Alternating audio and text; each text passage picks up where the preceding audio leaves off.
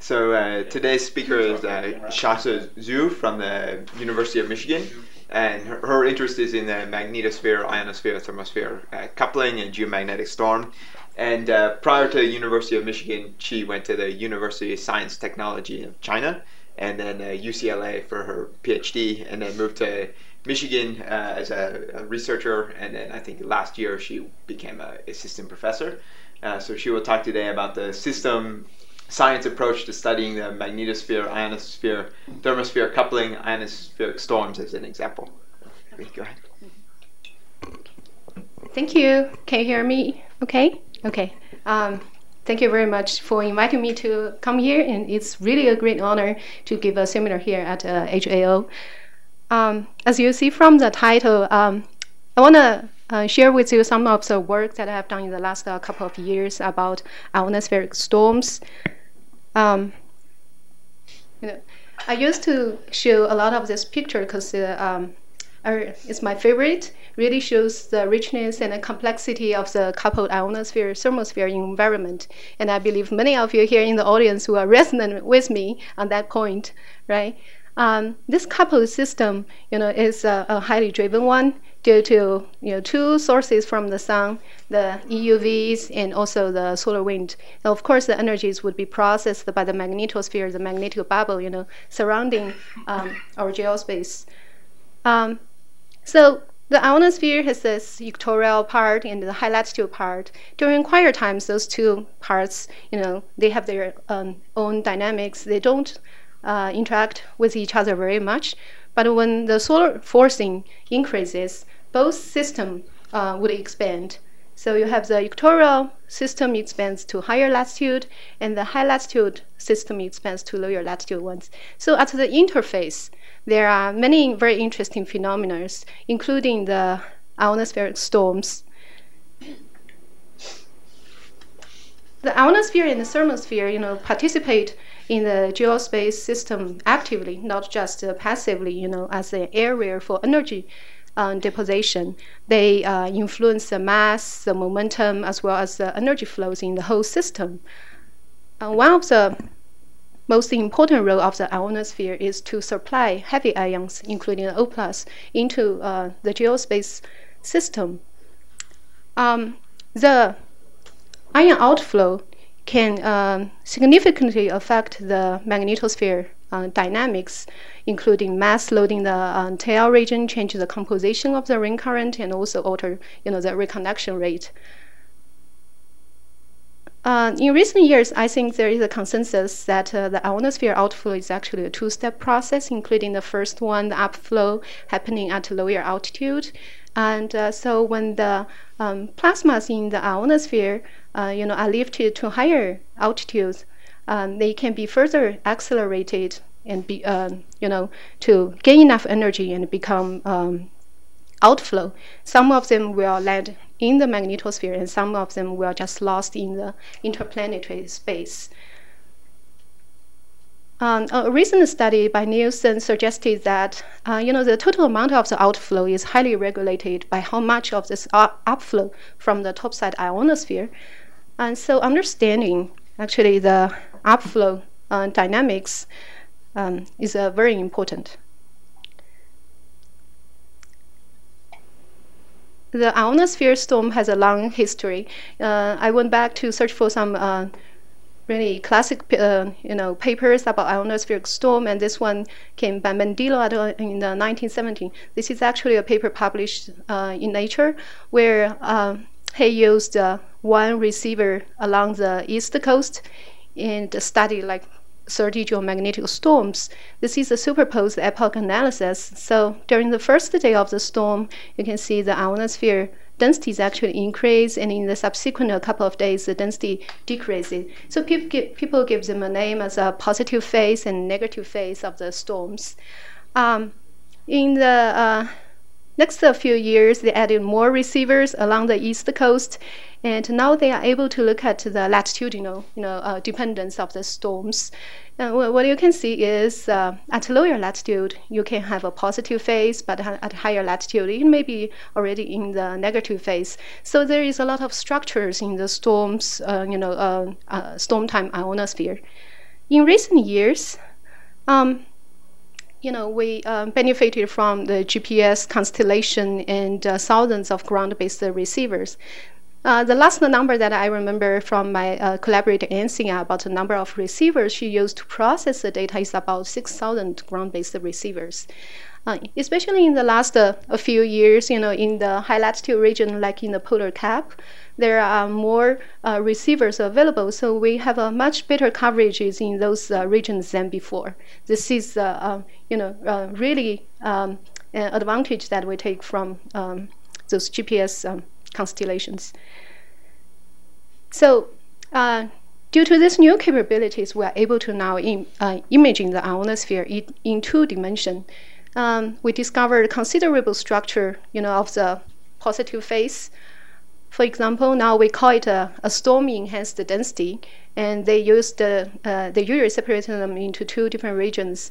The area at lower latitude or mid-latitude regions where the density increase happens, across a wide area of magnetic local time. It's called the SED base. This SED can also extend to higher latitude, like a plume, so they call it the SED plume. And many of you have done a fair bit of work on ionosphere storms, so quite familiar with this. In the polar view plot, you can see on the right, this plume can sometimes cross the open-closed field line boundary and get into the polar cap area where it used to be low plasma content. So it's a very important means of transporting the day side, the solar-produced cold plasma into this high latitude regions, polar cap, and also in the night side, the aurora zone. If you have a incoherent scanner radar, underneath one of those red pixels here, which can give you the altitude profile of this density. And you can see, comparing with quiet time, the quiet time is a black line, blue line is storm time. You can see that the density at high altitude ionosphere above 300 kilometers increased significantly. This is where the major part of those density enhancement is, actually. Yeah. So there are a lot of work went to understand, what caused this density increase in the topside ionosphere. There have been several mechanisms proposed for the SED formation. One popular mechanism, and many of you know, is the super fountain effect, right? The plasmas in the equatorial region will be lifted to higher altitude, and then they can diffuse along the magnetic field to higher latitude, even reaching like Florida. And then at those higher latitude, they can be carried by the convection patterns which extended to low latitude during strong driving conditions. And then they will be transported to high latitude region. This is a very nice result from the simulation. I think it's a coupled SEMI-3 and RSM simulation. So you can see this plume extending to higher latitude into the polar cap area. Yeah. Notice that for this specific storm that they studied, the DST minimum actually reached almost minus 400 nanotesla. So it's one of the biggest storms, the superstorm category. Is that a real event, or were they just feeding it with artificial conditions? I think it's a real event. Yeah.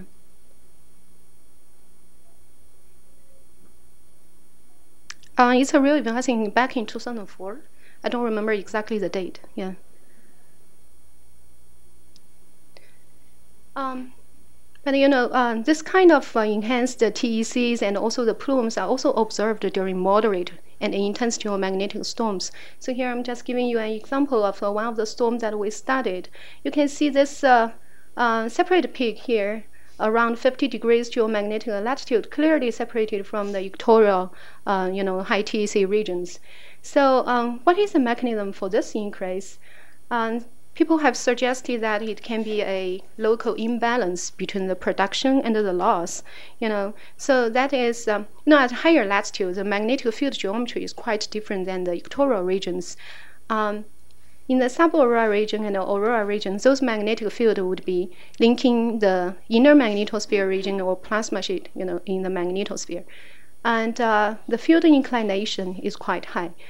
In those regions, if you can, for some reason, lift the plasma to higher altitude, where there are less neutrals, then they recombine much slower. If the production is still going on, then you can have the total electron content increase. So this is the essence behind the local imbalance between production and the loss. There are two different ways to lift the plasma to higher altitude. If you have an eastward electric field, then if the magnetic field is also not purely vertical, then the E cross B drift can have a positive component when you map them into the vertical direction. Similarly, if you have an equatorial thermospheric wind, the wind can also push the plasma to higher altitudes through the collisions, between the neutron and the ions. So both mechanisms can push the plasma to higher altitude.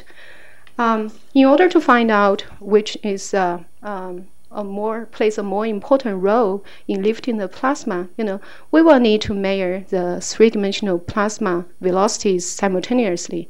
And so in our study, we are very interested in doing that. We choose the instrument called AMITER, and many of you have heard that before. It is the Advanced Modular Incoherence Scanner Radar. So far, we have 3 phases over the globe. One in Poker Flat and 2 in Resolute Bay.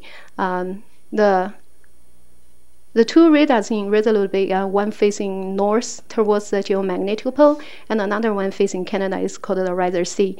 The third phase, started to operating regularly last winter, and so it's very interesting to see those all 3 radars, working together. So in our study, we use the AMITER radars to help us look at the more local plasma state parameters, like plasma temperatures, velocities, and also the density. We use the Super Dual Aurora Radar Network, or the SuperDAwn radars. It's HF radars, so operating at a much lower frequency than the incoherence scanner radar. And the GPS satellite, measuring the TEC, those 2 instruments gives us the global coverage of the convection and the ionosphere TEC distribution. Okay, so in our study, we studied all the moderate and intense geomagnetic storms since around 2007. We search for those events where the feather radar can be either underneath the SED base region or underneath the SED plume, so we can measure in the local dynamics there. Here I'm going to walk you through those 2 different categories. The first storm was an intense storm that occurred, in October 24-25, 2011. This is the largest one in that year, with the symmetric H minimum reached minus 160 nanotesla. It's a very nice ICME trigger storm, if you can recognize from the solar wind, after the shock, and you have the fluctuating IMF for a couple of hours, and then it's a relatively steady, southward IMF. Those induce this intense geomagnetic storm.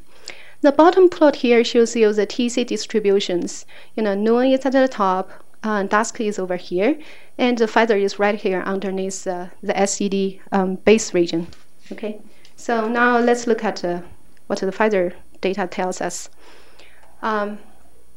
This is roughly a 9-hour feather observations when the feather rotates with the Earth, moved from the dawn sector and then to the dusk sector. This is represent the prevailing convection vector directions. So you can see right after the IMF southward turning, we start to see the electron densities. This is from the vertical beam increase. The first panel, as I mentioned, is a convection vector. The second one is the upward flow speed. So when we calculate the upward flow speed, we combined the contribution from the E cross B and the contribution from the field-aligned component. So in those cases, you can see that there is a very large upward lifting. The major contributor is the E cross B convection. about 200 meters per second, if the numbers are correct in here. What you can see is the thermospheric wind is a dashed line. I'm sorry, the anti-parallel flow is a dashed line, which is presumably due to thermospheric wind. So we can see in this case, both of them, can lift the plasma to higher altitude away from the dense neutrals. So the densities can continue to increase in those regions. And this is very typical in the base region. I think this is also consistent with some of the simulations like Gang have done right in the subaurora region. Now, in another category, that's when the feather radar is right underneath the plume. We are very lucky that to find several of those storm. The feather is right underneath and crossed the plume while the Earth rotates underneath. This is another intense geomagnetic storms back in 2012. Symmetric H minimum reached minus 120 nanotesla. Again, very nice magnetic cloud signatures. The IMF turned southward around 18 UT during the first day, and then very stable until midnight, 0 UT.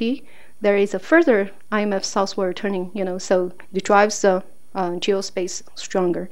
And there are some interesting features right after that further southward turning. Okay. Here is the feather observation for this day, and it's exactly the same format. Convection flows, upward velocity. This is the average of E cross B contribution and the anti-parallel contribution for the lower latitude part. And you can see the high latitude and the low latitude behaves very differently in this case. Right after the southward turning, we see the convection increases across this 4-degree geomagnetic latitude. And here this also you can also see them in the upper flows due to the E cross B flow increase. This is the penetration electric field due to the sudden further southward turning. And also you can see the ionosphere densities here continue to increase due to this lifting.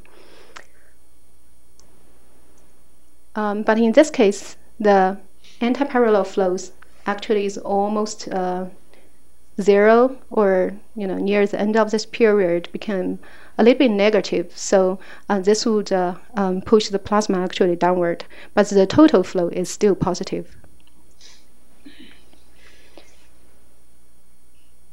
This penetration electric field only lasted for like 15 or 20 minutes. That's typical time period for penetration electric field. Right after that, you can see the convection flows continue to increase, but the field aligned component became strongly negative. So this actually overturned the uplifting due to the E cross B, and now the total flow is downward. You see, now it's downward. And you can also see the density decrease here in the ionosphere.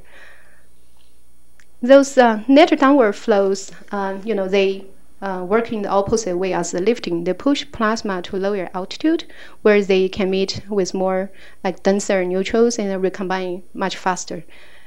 Yeah. Such long-lasting downward flows can very effectively deplete the SED plume. So in some of our storms that we studied, we see the plume you see here, they stopped here. They never get a chance to actually get into the polar cap. And comparing with those storms where you have the plume getting into the polar cap and into the night side aurora zone, the plasma content, in the polar cap and in the night side aurora are quite different. You can also imagine the consequence of those is we probably will see a lower O+ content in the magnetosphere also for those storms, and we're actually actively pursuing that part. Shasha? Sure. For this case, is that the seasonal difference make the background density difference? Say one is almost solstice, one is equinox. We have many cases like this. Even the ones near equinox can also have the plume disappeared here. Yeah.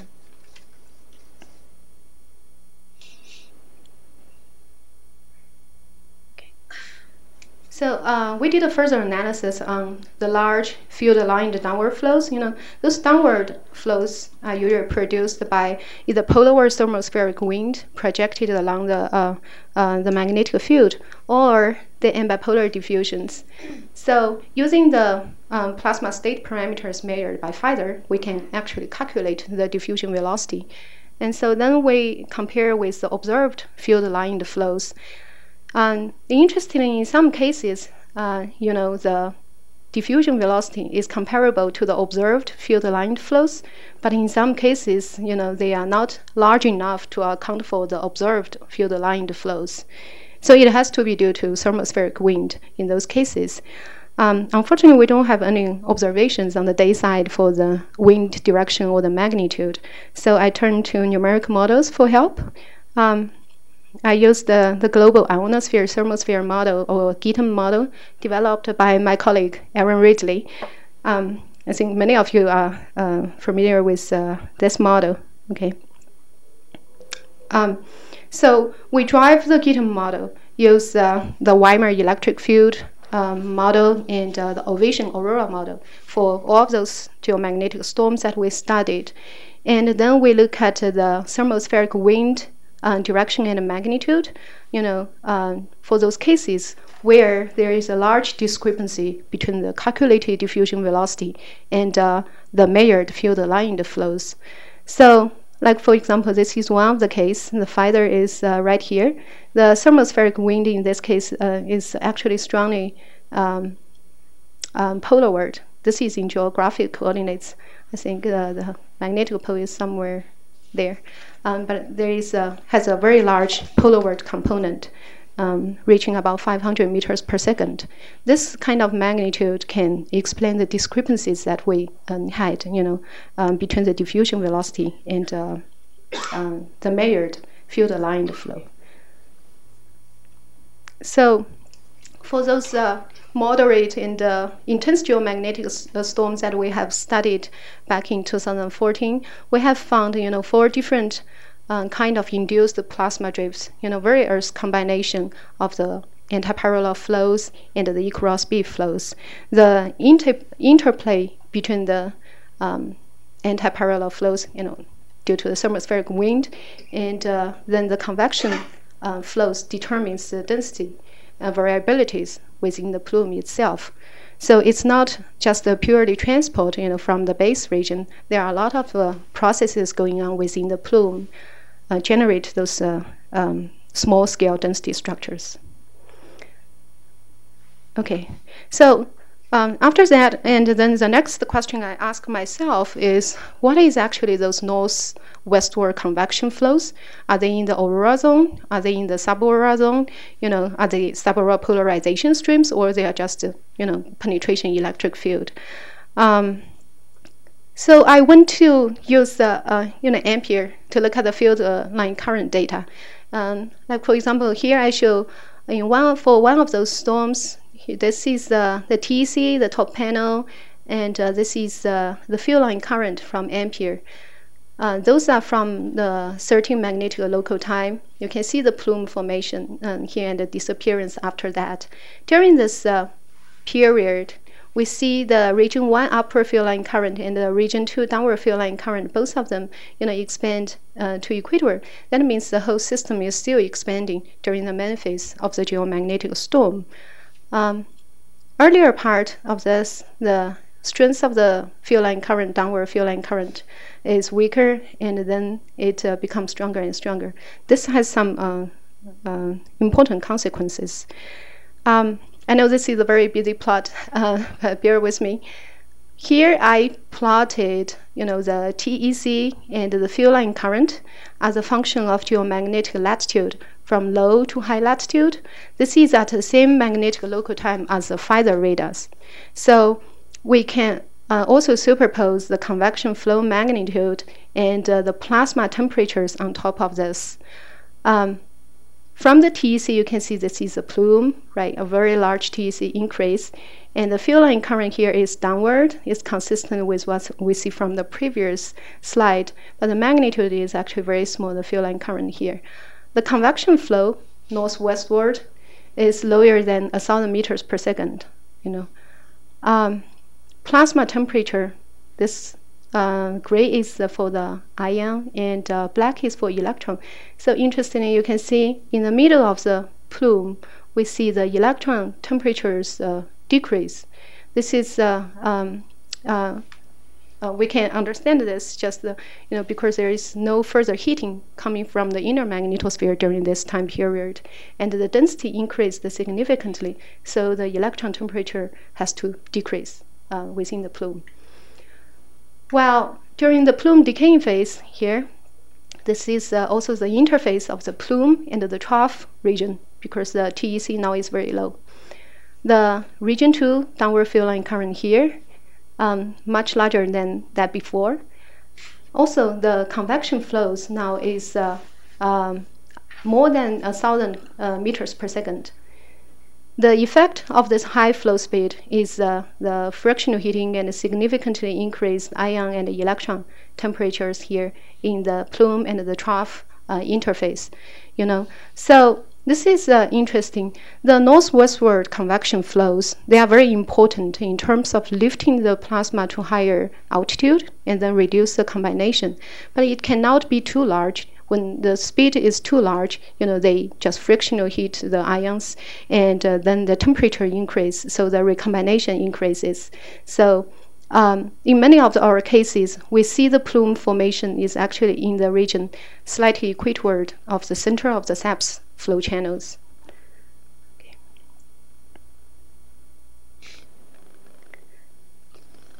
Now, I'll show a few slides about GITEM simulations. The GITEM is similar to the TIE GCM or time GCM. It's a three-dimensional time-dependent global model. So we can use those models to study the time evolution of the SED. In this case, we traced the simulation columns, across the plume here, and backwards in time. This is where they were, 2 hours earlier. So you can see they can either come from the dusk sector or the dawn sectors, of course, and merged in the convection throat regions. We further compare the plasma characteristics, including the HMF2 and NMF2, along the trajectories. Here I'm only showing you the 2 plasma columns from the dusk convection sector and the dawn ones. The first row shows the HMF2, and the second row shows NMF2, and the scales are all the same, so it can easy to compare. The solid line is when the IMF southward turning happened, and then the dashed line is when the northward IMF turning happened. So you can see right after the IMF southward turnings, then the HMF2 for those plasmas coming from the dusk side increased significantly, 75 kilometers within half an hour. But this one from the dawn sector seems, doesn't care what IMF is doing very much. This is probably due to the dipole, for this specific case. The NMF2, you see for the one coming from the dusk side, it actually didn't show very much of an increase, slightly decreased comparing with that before. It's probably the production is not catching up with the lifting of the plasma to high altitude. So this study showed that the plasma coming from the 2 convection cells, they can all contribute to the plume, but they have very different characteristics. So maybe it can help us to understand their origins if, for people use observations. Now, we further look at the loss and the source processes during the along the trajectories. The first 2 here is right after southward turning. The black line is before, and the blue is right after. So you'll see after the southward turning, the topside ionosphere density increased, and the HMF2 also is higher than that before. The right column here, I plotted the very representative, density, instantaneous density change after the model updated its vertical, its chemistry, and the horizontal module. So you can see that in the top side, the density increase is mainly due to the vertical transport here. And similarly, after the northward turning, the topside ionosphere density decreased significantly due to the downshifting of the plasmas to lower altitude. So now at the top side, for this case, the vertical drift is a loss process, and it's a source process for the lower altitude. In both cases, of course, the chemistry is at lower altitude is the major loss process. Okay. So, so far we have seen cases where some plumes can make into the polar cap and some cannot. For those ones that indeed enter the polar cap, they need to cross the open-closed field line boundary, and there are some very interesting phenomena happening here. Like in this case, June 1st, 2013, it's a very intense geomagnetic storm with symmetric age about -40 nanotesla. Again, seems due to a ICME-driven storm. You can see here, this is Alaska. Before the strong southward turning, there is already some plume-like signatures across this region. Right after that very large southward turning, then the polar cap expanded equatorward very quickly and crossed the farther locations. So we can look at the interaction of the plume plasma with the cusp. Okay. Here is the farther field aligned beam observation. This is the SED plume plasma. You can identify that by the lifted F region here. This is a period where there is a very large density enhancement together with increased ion electron temperatures and also divergent plasma flows moving away from the density peak, and the flux here, the upper flux is also very large, reached about 2 × 10⁻⁴ number per square meter per second. This is 1 or 2 order of magnitude than what is usually the typical upflow magnitude. This temperature increase signature is due to the soft electrons coming from the cusp region. We have a very fortunate DMSP pass, crossed the farther locations within 1 MLT, so we can know what the particle precipitation looks like. This is for the electrons. This is for the ions. So very intense, low energy plasmas in the cusp region, lower than 100 eV, and classic, ion dispersion signatures for the cusp. So we know for sure that the energy source is the particles as coming from the cusp region. The ion upflows are usually categorized into two. One is a type 1 upflow. That's when only the ion plasma temperature increase. And then the other class is the type 2 upflow, when the electron and the ion temperature, both of them increase. So in order to understand that, we look at the temperature changes. And you already seen from the previous slides very clearly, both temperatures increased significantly comparing with the quiet times. The electron temperature here at higher altitude is close, is more than 4,000 Kelvin. So this upflow event can be categorized as a type 2 upflow. As I mentioned, the upflow flux itself reached 2 × 10⁻⁴ per square meter per second. It's very large. And so we want to understand what are those contributing factors to this large upflow fluxes. The first thing we explored is the preconditioning by the stormy enhanced density. Right after the southward turning, the convection started to increase and expand to lower latitude. Also, the uplift flow speed is also very large. You can see this density, moved to higher altitude. We compare the densities after the southward turning and that before the southward turning. It increased about 54% at 600 kilometers. A recent simulation work by Cohen et al. Showed that those initial densities before the onset of the particle precipitation actually very important for the flux itself. Although when you increase the number density, you lower the upflow speed but the flux itself is much larger. So we think that the preconditioning by the storm enhanced density contribute to this large upflow flux. The other factor we considered is the temperature-dependent chemical reaction rate. As I mentioned, both the ion and the electron temperature increased significantly during this case. We know that the charge exchange rate is directly proportional to the ion temperature. So when you increase that, you increase the charge exchange rate. And the dissociative recombination rate, on the other hand, can decrease when the electron temperature increases. So when you have both the ion and the electron temperature increase, how are you going to change the electron loss rate? We did a simple estimation using following Zhu et al.'s earlier work. This is the ion temperature, the electron temperature.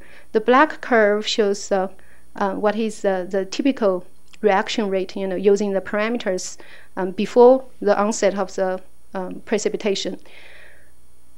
This is 400 kilometers, 500 and 600 kilometers. One thing interesting is at lower latitude, you can see it's highly dependent on the ion temperature, very sensitive. While you move to the higher altitude, it's not very sensitive to the ion temperature. This is simply because you have less neutrals at those high altitude, so the charge exchange doesn't care very much about the ion temperature. Okay, so you can see there are two dots, and those are the temperatures that measured by the two beams of feather. So I placed them here. You can see at 400 kilometers, the electron loss rate increased comparing with the quiet time. But for those two at higher altitude, the electron loss rate actually reduced due to the significantly enhanced electron temperature. So we think that this temperature-dependent chemical reaction rate also contributes to the large upflow fluxes in this case.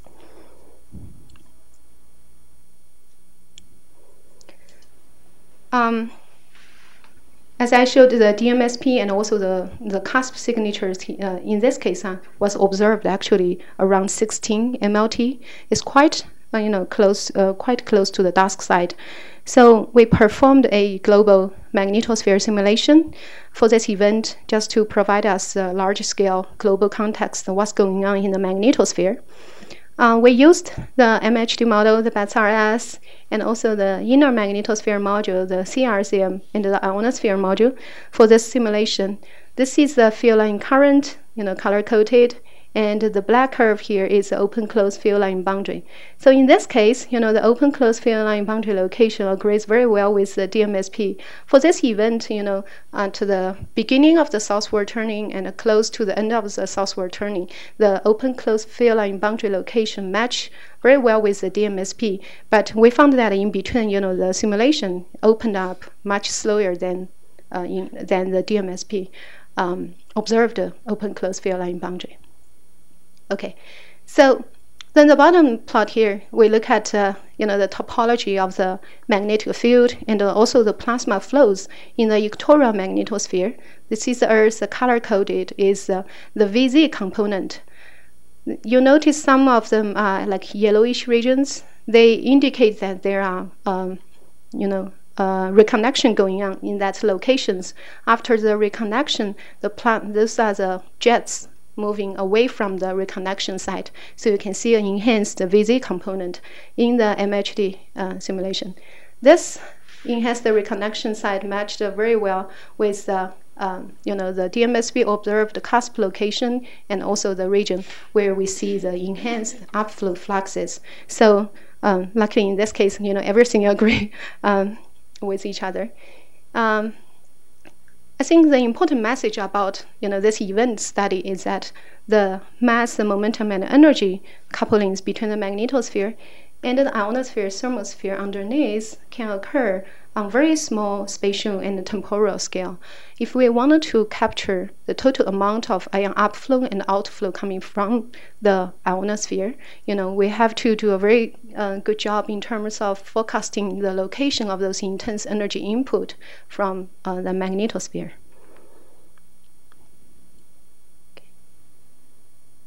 So the last part I want to talk about the polar cap patches. This is when the SED plume actually entered, crossed the open-closed field line boundary and entered the polar cap.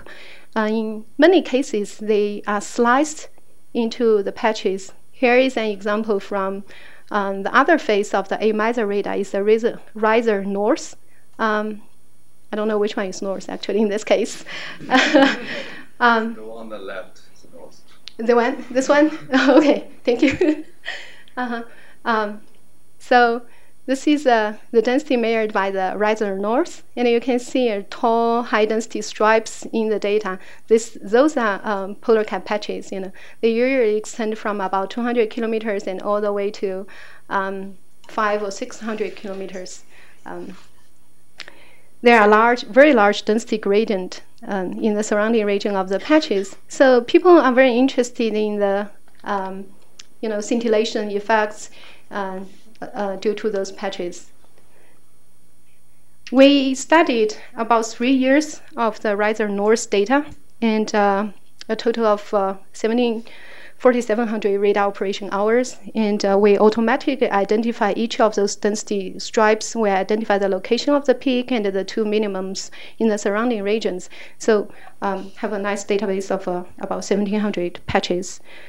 In this talk, I want to show you a subset of those patch events. That is a continuous radar run for about a week back in 2011. More than 100 patches are found during that week. We divided this 100 patches into different sectors, the noon sector, dusk, dawn, and midnight, and look at how the density and the flux changes. I'm showing you the electron density and flux at noon MLT. This is at dusk. The dawn sector ones are very close, similar to dusk, so I only showed the dusk. And the bottom one is at midnight. The blue line or blue symbols are the patch in the center of the patch, and then this is the reference line, the average of all the observations to give you an idea of what the average ionosphere should look like. So not surprisingly, the density in the patch is higher than the surrounding regions. And you can see from noon to the midnight sector, the NMF2 and HMF2 are quite stable, actually.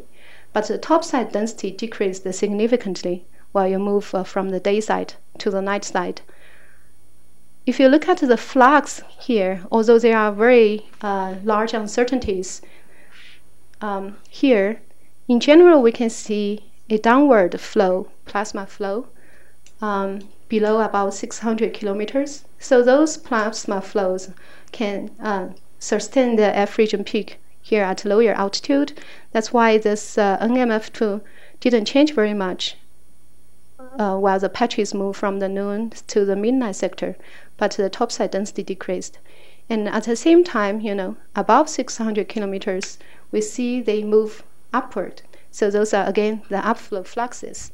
Some of them may be able to further energized and move into the magnetosphere or even lost into the interplanetary space.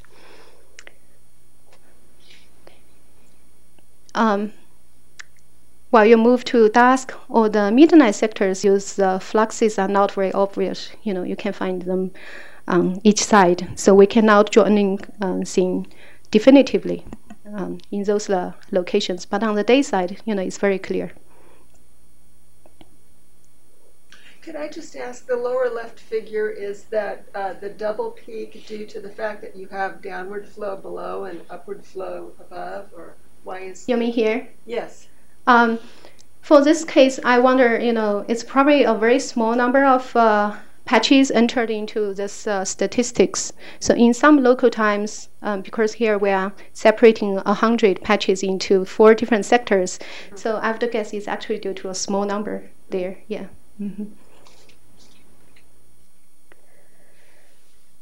So the summary, I kind of took the journey of the SED plasma as an example of the system science approach to studying, the MIT coupling processes.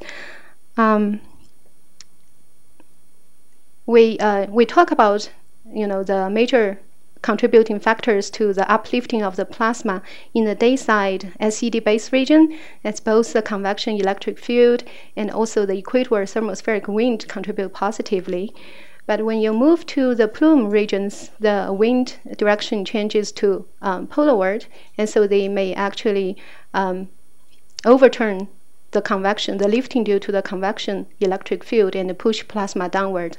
So an important factor for the decaying of the plume. Yeah, so the result is not all the plume can enter the polar cap. For those cases where the plume indeed cross the open-closed field line boundary and enter the polar cap, they would interact with the day-side cusp region. They preconditions the topside ionosphere for very intense ion upflows at the day-side cusp. Once they moved into the polar cap areas, they are often sliced into the polar cap patches, as I have shown you. And we observed divergent plasma flows for those patches that are on the day side. They feed their flare at the lower altitude and provide upflows to the higher altitudes. And then our group is still continuing doing the patch studies at the night side interaction with the aurora zone. Some of them may, turn around and follow the convection flows and just return to the day side. Okay, so here is just a summary slide. I will stop here. Thank you.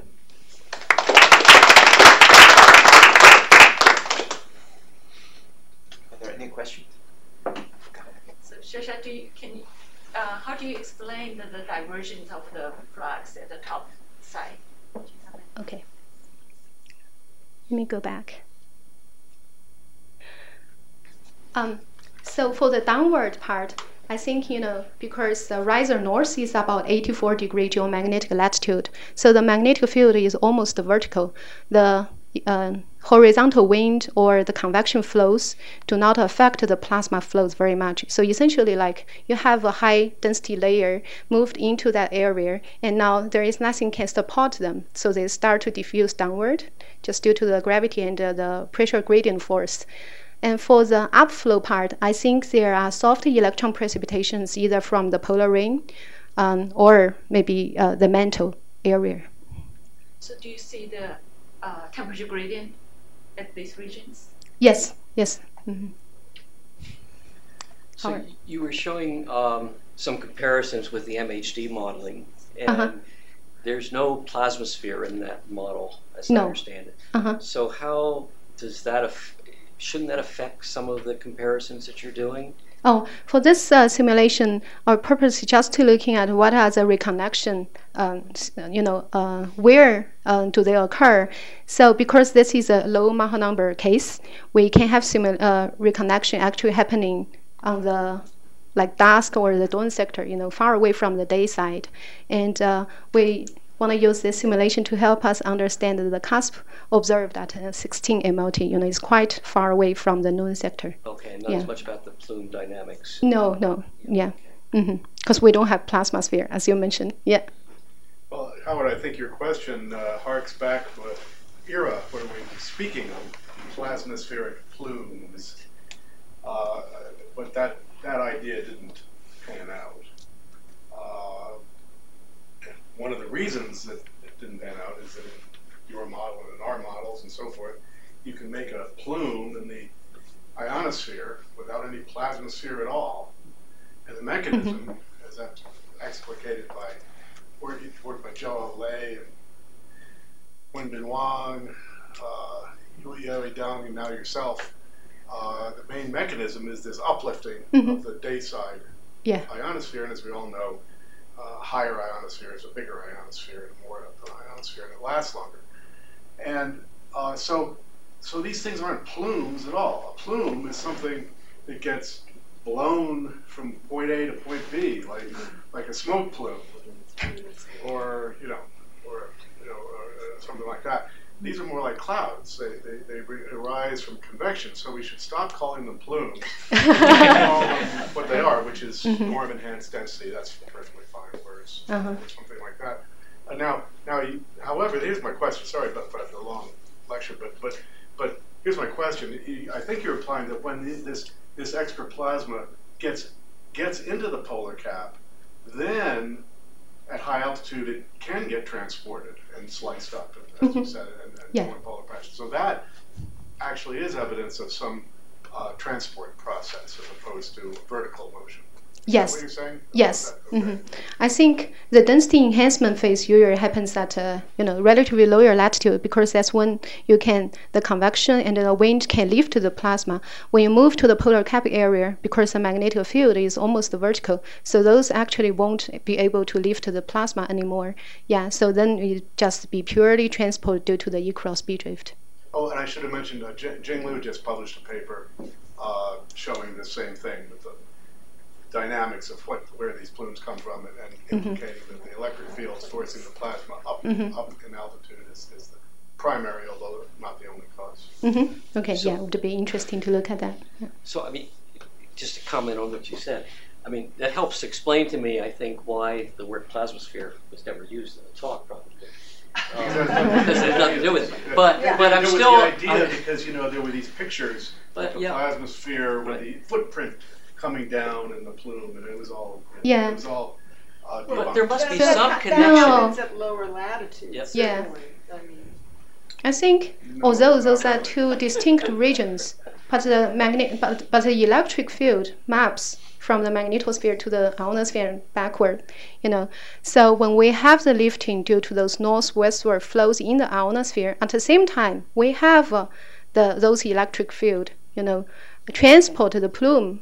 I'm sorry, the plasmasphere. Transport the outer plasma layers and form the plume. So those two processes happens together.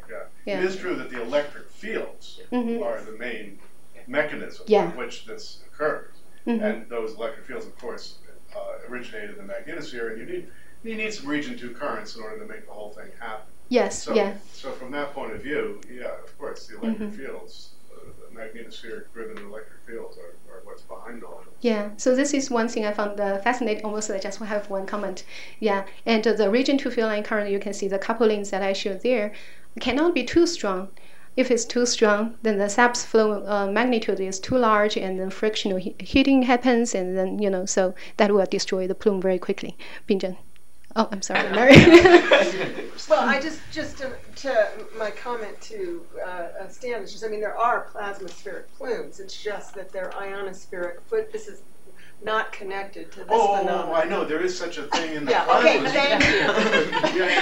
Well, but are they plumes? Are they transport? Yes, they're transport of plasmaspheric plasma because the convection electric field was increased and the boundary of the plasma positive. Yeah, sorry, what I know is that somebody thought that those plasmaspheric plumes were manifesting in the ionosphere. At high latitudes, like and John therefore it's not. Like John Foster. But that idea just didn't pan out.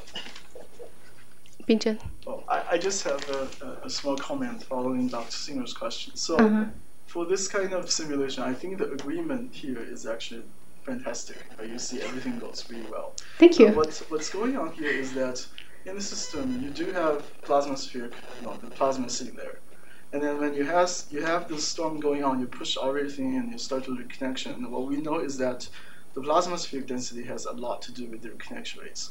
So if you change the reconnection rate, you change the solar wind magnetosphere coupling, you change the sheath, you change everything, and it would probably make your comparison worse in that case. Yeah, so I have two comments after that.